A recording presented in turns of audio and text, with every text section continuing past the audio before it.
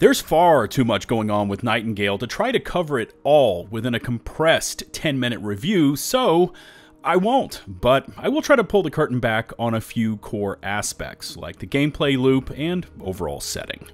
Welcome to the channel. I am LtBuzzLitebeer, and 2024 is proving to be a veritable buffet for fans of survival games, with Nightingale and its alternative take on the survival formula proving to be a bit of a shock to the system. And it's not exactly what you would expect from a team of ex-BioWare devs who were in on past titles like Knights of the Old Republic, Mass Effect, and even Dragon Age. But what they've cooked up here with Nightingale is a unique stance on the survival crafting arena. Thank you to Inflection Games for sponsoring this video, and links to the game's official site and Steam page can be found in the video description. Now, let's dive into the beautiful and mysterious world of Nightingale.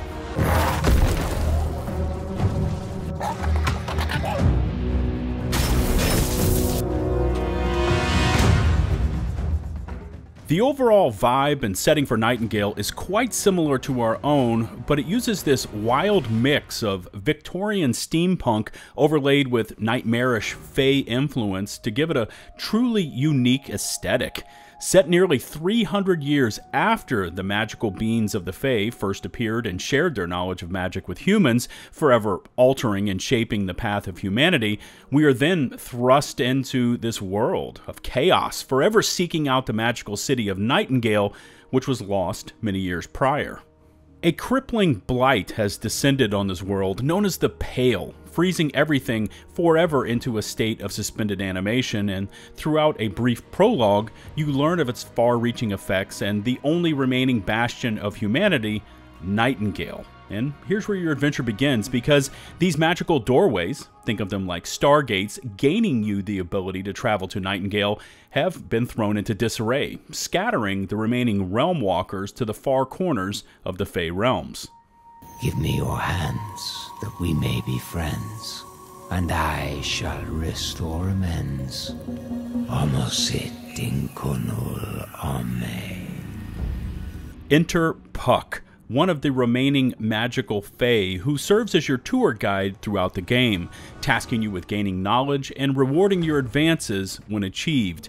Puck isn't this constant voice of endless chatter forever spouting meaningless exposition, but instead, he gently pushes and guides you towards an end goal that is oftentimes quite opaque. Progression is there and available through various smaller tasks, but huge amounts of freedom are given to the player, allowing you to free roam and explore as you gain confidence. Nightingale doesn't bombard you with continuous map markers or explicit instructions, instead adopting a more organic approach to survival. You see, in the early game, Puck gives you basic tasks, such as to collect sticks and rocks to build a campfire, which is essential for survival, but from there it becomes a game of explore, progress, and achieve. Better blueprints for crafting, more advanced structures to build, more devastating weapons and tools for combat and gathering. It can be yours on both a fast track or a slow burn, which is completely left down to the player's desires.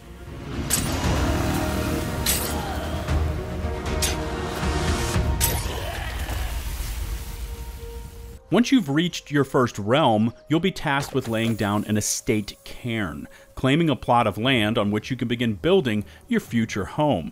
Now, it is within these realms that you will begin to better your character through progression, allowing you to venture into sites of power, mini dungeons that are only unlocked when you have achieved the correct power requirements. Throughout the advancement and unlocking of these sites of power, players will earn realm card recipes, which are used in combination to open up new realms.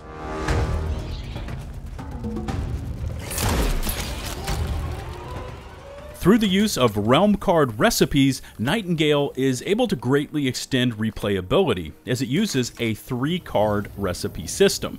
Biome, major, and minor cards are all blended together to determine the next realm you may enter, with biome cards being the type of realm, such as forest or desert, major cards, which will loosely determine difficulty, and then minor cards, which, by the way, are optional, and these can affect things such as weather and or animal behaviors.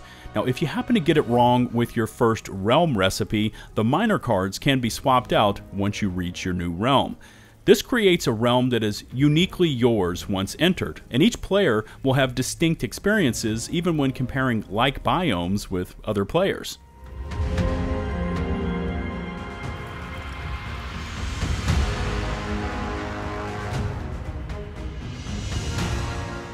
This core loop becomes a player's goal and overall progression system within the game. Unlock new card recipes and craft realm cards to travel to more difficult realms, all while becoming strong enough to tackle whatever lies in wait at Nightingale City. Now, along the way, you'll also encounter difficult encounters such as the apex predator hunts and vaults, which are intended to be tackled through multiplayer. Speaking of which, Nightingale allows you to squad up with 5 of your friends, making a max party of 6 players. And as long as you set the same respite realm using the estate cairn, you can return to that realm and play regardless of whether or not other party members are online, allowing you to play asynchronously without the need for a third-party hosting platform.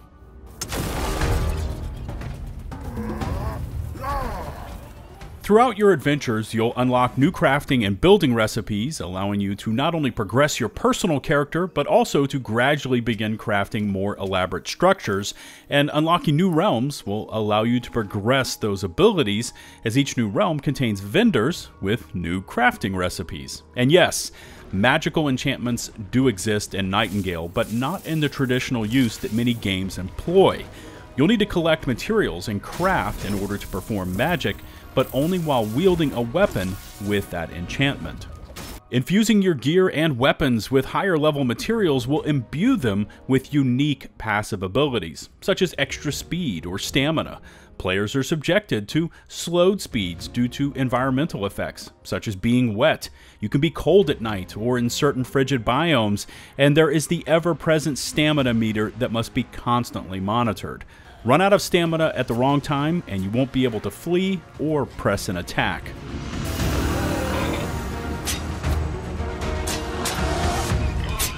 Nightingale also makes use of a two-handed character system, with one being dedicated to weaponry, while the other consists of supplies or other crucial pieces. Certain heavier weapons require the use of both hands, while others, like spellcasting, toggles you back and forth. There are also certain utility items, such as an umbrella, which can be used for floating over large distances. Silently gliding in on an enemy position from above while using your umbrella is especially fun, and as you progress further into your adventures, you'll earn better umbrella crafting recipes for greater efficiency. Higher level battles become this visceral, wild mix of pressing the attack through various melee weapons or even ballistics, along with strategy and defensive postures. Players can block incoming attacks and even shove back targets to create a bit of space. Defensive spells can be cast to create barriers to allow time to regroup, and of course, offensive AoE spells can be cast for maximum damage. Healing is obtained either through spellcasting or through the consumption of consumables, along with certain short-term buffs, and of course, when all else fails, there's also your handy umbrella that can be used for a swift retreat.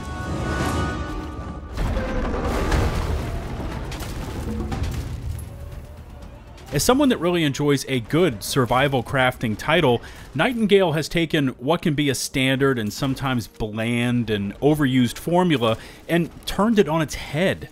One might think that mashing together a Victorian steampunk landscape with magic, both fantasy and realistic beasts, a floating fae wearing a goat mask along with the use of Stargate portals would be a tough sell, and on paper, it is, but somehow Nightingale combines it together into a cohesive, immersive survival sandbox experience. Even though I think I was playing on an early build of the game, the Unreal Engine physics and environments were very well done, and besides some general jank with several character movements, overall it was pretty impressive. My only mistake was playing solo, which I do 99% of the time, and the game is completely soloable, but something tells me Nightingale would be even more impressive in a full party. If you're interested in picking up Nightingale for yourself, it goes on sale February 20th for $30 on both Steam and Epic Store, and I'll include links to both storefronts in the video description.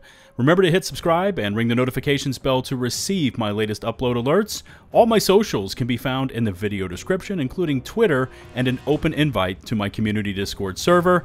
Thank you so much to the over 193,000 of you that have taken the plunge, and 200K is right around the corner. Until the next one, this is LtBuzzLitebeer signing off.